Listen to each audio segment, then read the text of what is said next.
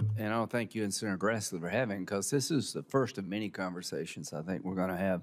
Mr. Schweikert, did I say your name right? Schweitert. Schweitert, I'm sorry. It's a mouthful. How about David?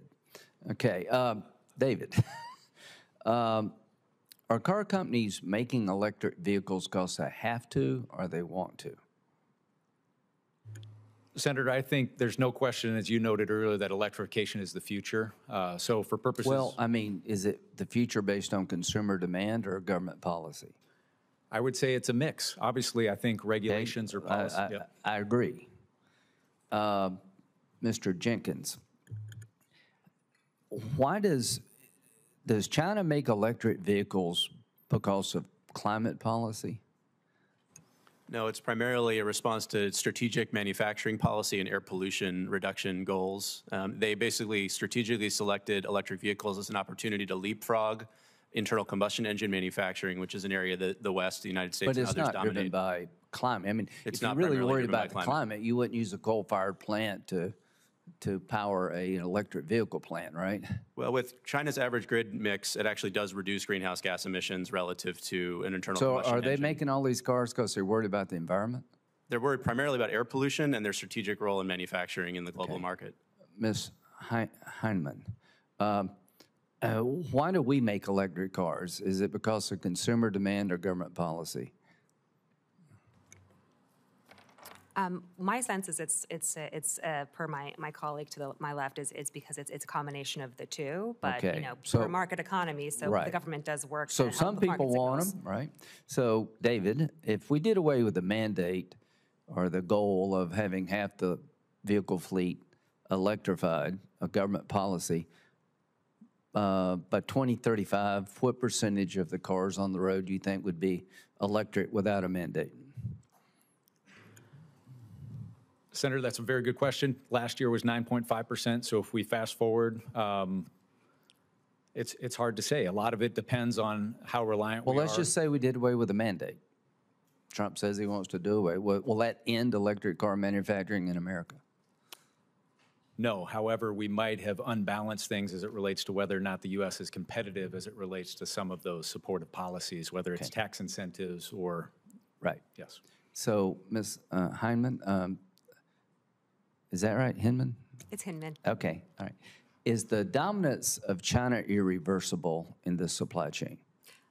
I believe not. Absolutely not. I think the U.S. and its allies and friends, if we move quickly to create agile, responsive, and coordinated policies, could flip the script and reestablish market dynamics in the global economy. I want to talk to you about that in more detail. So forget about what we do here, Mr. Jenkins. Does everybody agree China's going to continue to make a bunch of electric vehicles no matter what we do? Correct. Everybody agree with that? Yes, sir. For whatever reason, they're going to make a bunch of them.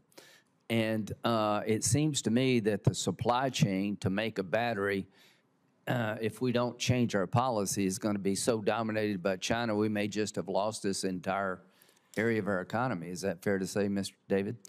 Yes, Senator, I would note, and this is something that hopefully resonates with this committee, if we didn't have the regulations, obviously electrification is the future. If the U.S. is taking itself off the global stage for competition, for instance, on average, we're exporting 2 million vehicles a year. So if the U.S. isn't competing on electrification and the rest of the world is, we've got a real risk. Well, that's what BMW is trying to do in Volvo in South Carolina. Can you be for EVs and against mining, Mr. Jenkins? Well, I think we need to source the requisite materials for the entire supply chain, and note the environmental impact of that is substantially lower than mining billions of tons of coal or billions of tons equivalent of oil each year that we light on fire. Okay, that's good. So if you're for EVs, you need to be for mining here at home. Does that make everybody agree with that? If you're for EVs, you need to have a robust grid. Do you agree with that, Ms. Gross? I agree with that. Because the demand is real. Mr. Jenkins, are you opposed to natural gas as being part of the future of the grid? Natural gas generation is going to remain a part of the grid for quite some time, particularly for capacity needs, so to meet peak demands. And So without natural gas, it'd be pretty unrealistic to meet the demand. That said, we're going to see a reduction in the amount of natural gas consumed by those power plants as we scale up American renewable energy resources that can displace gas burnt, as a if not the capacity. As a baseload fuel, renewables are going to get us to where we need to go without natural gas and nuclear power. Senator, we don't need a baseload fuel. What we need is a combination of resources that can meet all of our demands throughout the year.